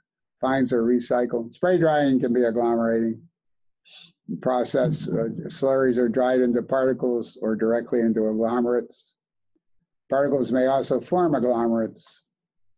Basically, you form the powder and then you throw it in the fluidized bed and you spray drying. You want to have a spray dryer and then followed by a fluidized bed. That would give you the most versatility. Drying, spray dryer gives the drying operation and fluidized bed gives the agglomeration. Process controlled by heat and droplet formation. Initial agglomerates are determined from droplet size. Yeah, the droplet size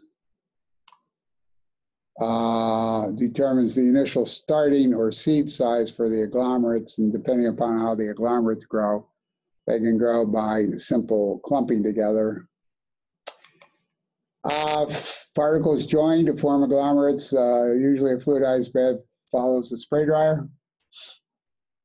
Or spray drying for drying, fluidized bed for agglomeration. And as I said earlier, I perhaps said it too many times already, fluidized bed, one guy said, you can't do it any way else, by any other means. The instantization that you need. Prilling is kind of interesting. You have a spray and a drying chamber, and you have certain particle size, or excuse me, certain drop size, and you shoot it up into the drying chamber, and you form a product or a prill. We'll call it a prill, a prillable material. You collect it here, and then the perhaps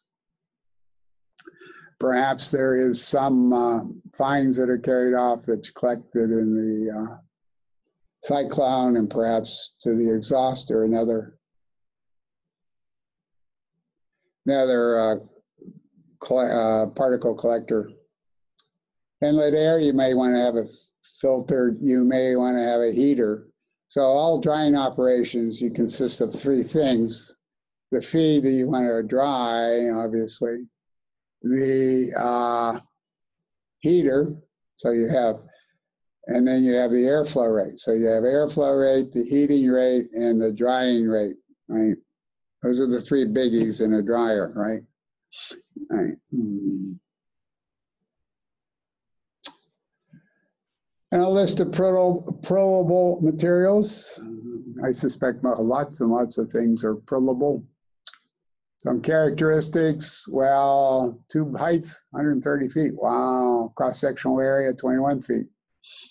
Or rectangular cross-section, 21, what's that? 11 by 11. Flow rate of cooling air, temperature rise, the melt, urea and ammonium nitrate. Prilling size is in millimeters, 1 to 3 millimeters. Inlet temperature, 275, 365 Fahrenheit. Outlet temperature. See, the air gets cooled. The air picks up the moisture and, or whatever it is. This is pounds, water, pounds. We got to watch out for what the units are. Feed rate and urea, I'm not quite sure what this concentration levels are given here. Things are not always exactly clear. Anyway, let's move on. Let's go up here. So we have Prilly machines, right? Okay, drops are formed from a melt load. The form, usually against countercurrent airflow. All sorts of materials can be prilled, drops solidified to a spherical particle. And then individual particles are agglomerated. That's interesting. Granular powders need uniform composition feeding the material. Granulation of powders, right? Particle size varies from 100 microns to a millimeter. Cognators and extruders are used for very uniform granulars. So we have our prilling information. Extruded as spaghetti-like strings that are cooled and cut. Other granulators are screw extruders. Injection molding machines, form presses used for processing plastics. Powder, plastics, and additives must be mixed first. Granulation takes place in a plastic state where the material sticks easily together. Granulates are then cut to size. Additives may be lubricants, may be colorants, pigments, dyes, lubricants, stabilizers, plasticizers. Energy input is controlled only by surface melting.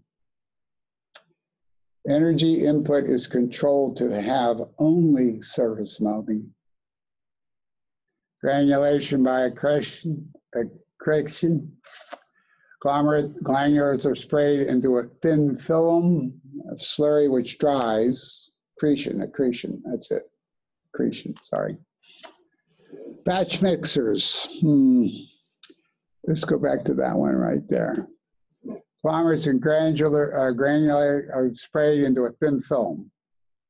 The thin film dries, leaving behind the solids, which as they dry, it clumps up. Okay, that's what happens with this type of situation. Kind of an interesting way of doing agglomeration. Batch mixers, rotating pinwheels or discs. Commonly used method for granulation of plastic powders, mixes, crushes, heats. Heats added by mechanical friction, possible to monitor power input and rotation. Temperature of the material may rise, surface melting may occur, causing materials to stick or agglomerate together.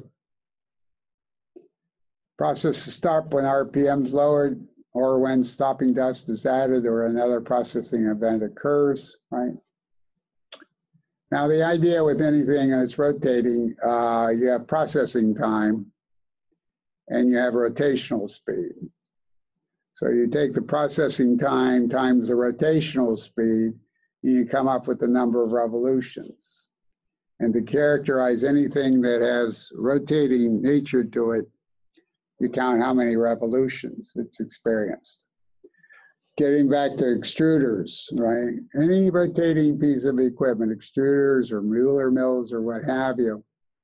Take this thing, for example. There's so many revolutions the material will experience before leaving. There's so many revolutions the material will experience when leaving. There's so many revolutions the material will experience with leaving. So many revolutions the material will experience. In this case, it's back and forth oscillating. So many revolutions material experiences. So the revolutions is what really matters, right? You put 100 pounds in here, how long does it take for those 100 pounds to go through the die, right? So that will give you, how many revolutions does it take to push it through the die?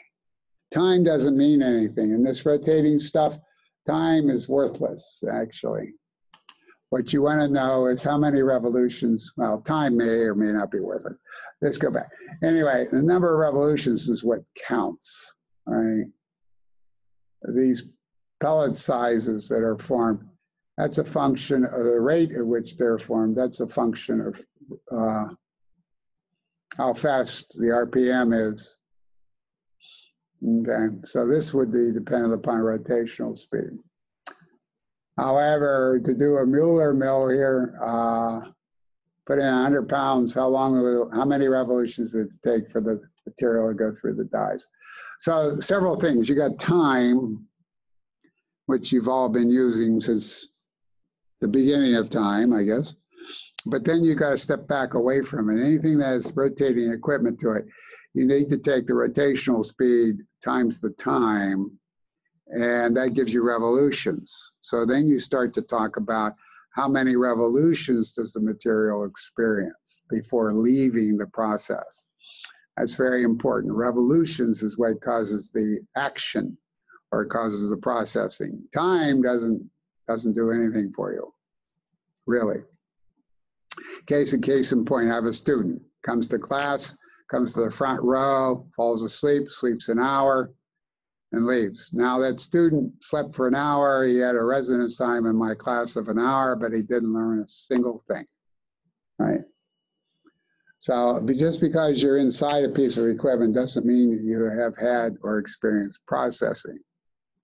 An example of time and how worthless this is demonstrated with your clothes dryer at home, right? Clothes dryer at home. You dry for 30 minutes. Well, the question is, how did you dry for 30 minutes? Well, there's tumbling going on in your dryer.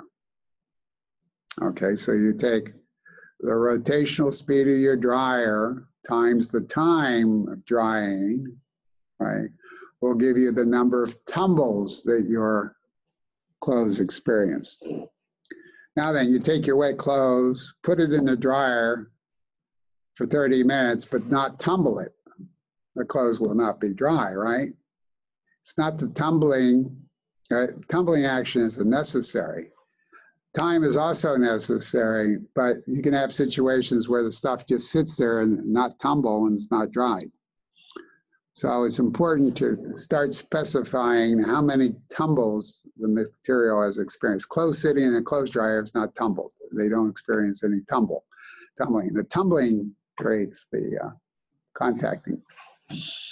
So all this rotating equipment, you got to back off and start thinking about the number of revolutions that things have been experienced. Let's see here. Drilling. Oh, our pug mill coming up here. Accretion, right? That's kind of cool. I got to try that somewhere. So you have an assignment.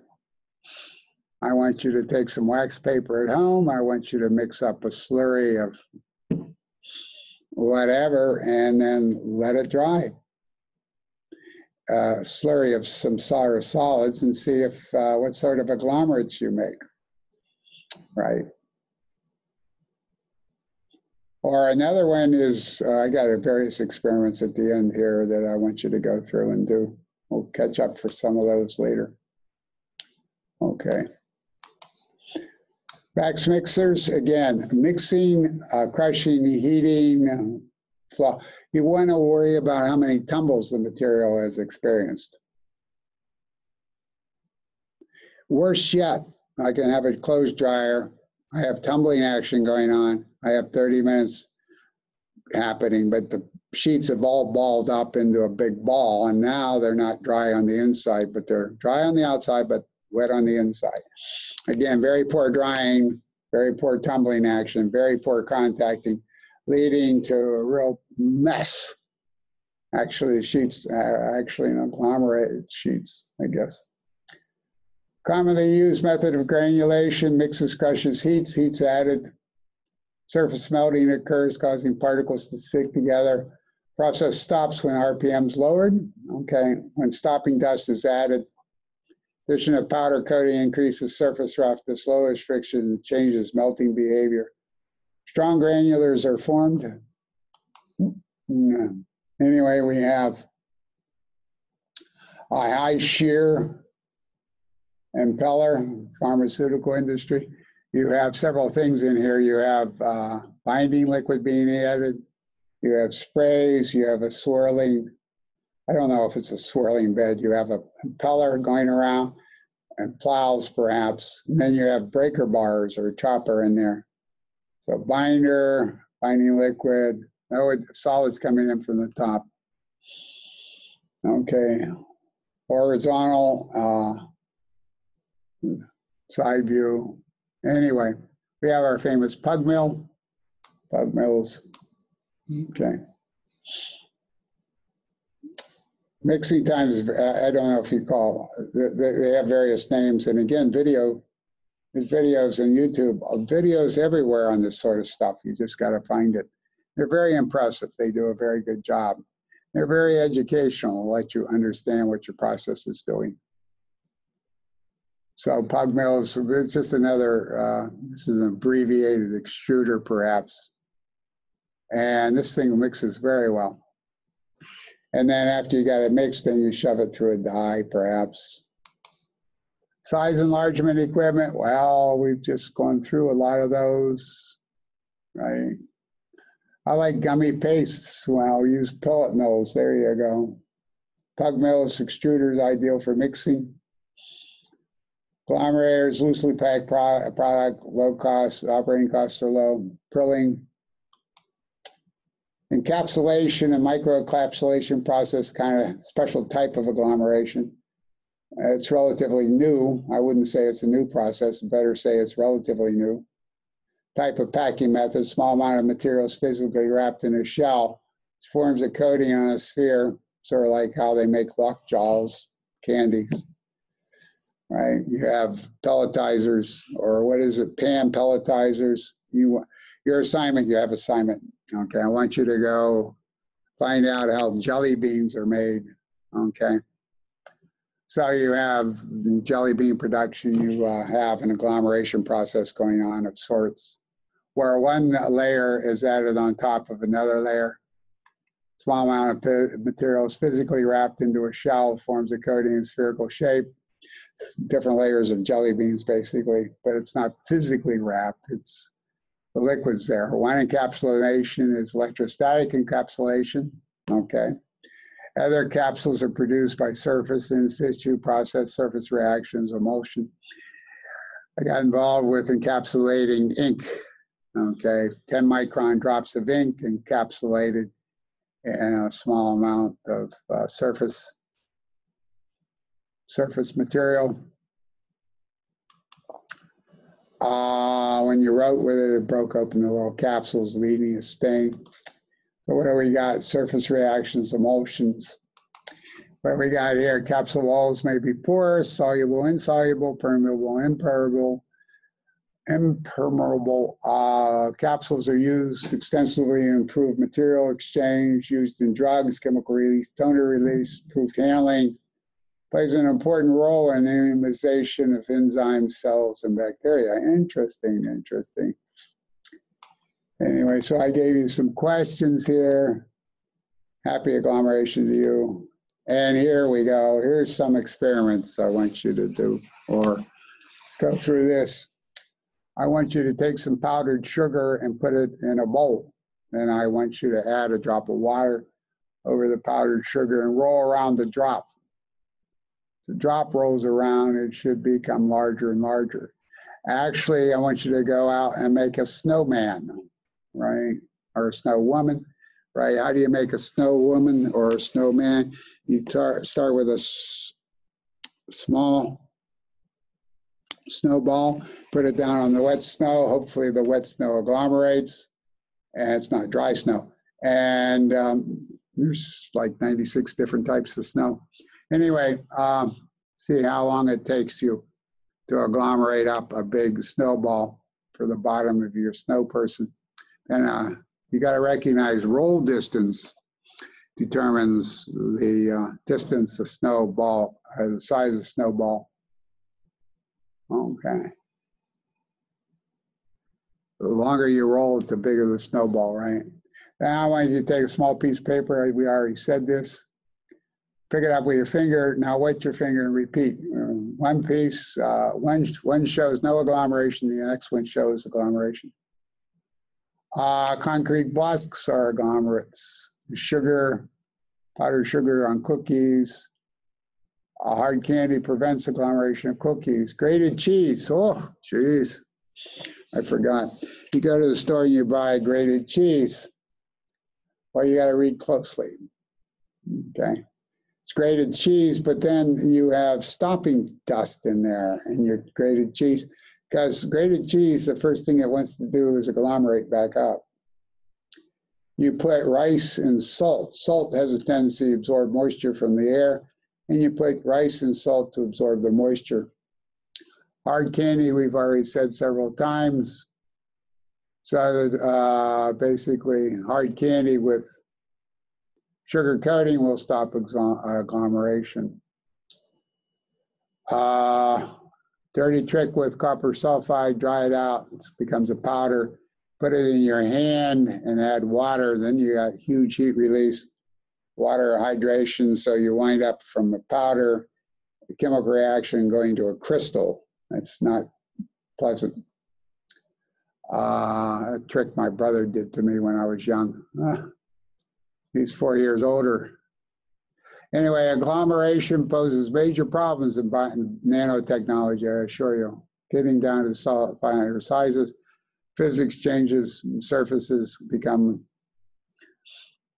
there's no nano, very small, there's very little mass.